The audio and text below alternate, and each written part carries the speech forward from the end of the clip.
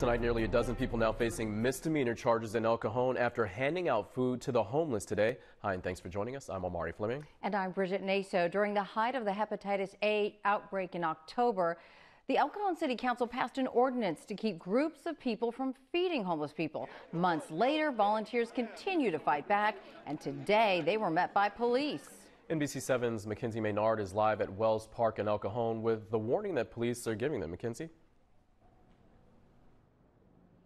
Yes, Omari and Bridget, it's actually this sign right here that starts it all off, that reminds people coming to Wells Park about the ordinance. And today, for the dozens who showed up, they ignored it. We have plenty of bananas, oranges, and apples. Tables full of food. How many? 2? Toiletries, clothes, and shoes all lined up for the homeless community. Feminine hygiene supplies, toilet paper, bottled water, you have fruit, snacks, there's some dog food. People at Wells Park Saturday determined to pass out all of these items. Yeah, I was passing out food and this guy was like, can you step aside, please? Regardless of the repercussions. El Cajon Municipal Code 1.28.010 for failure to comply with the municipal code. If you were seen passing out food, you got one of these.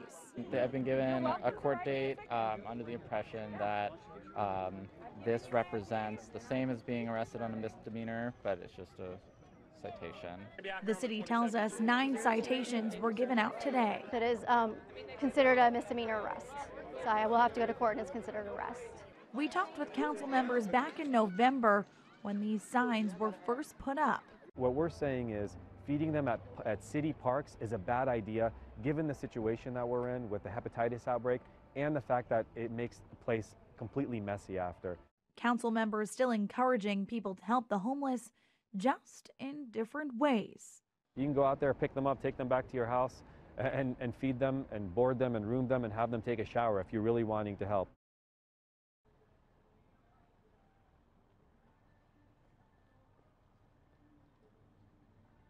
And this is another reason the city says the ban is in place. All of the trash left in this area of Wells Park, you can just see what's left over. And they say for the month they had 10 feedings for the homeless and obviously lots of trash left over, which caused the city to be spending thousands of dollars to clean it all up. But for the people who were here today who organized this feeding, they say they'll be back out here January 27th. Reporting live, Mackenzie Maynard, NBC7.